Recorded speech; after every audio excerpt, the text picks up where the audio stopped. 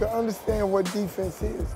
Everything that you're shown on offense, you have to learn how to counter to play defense.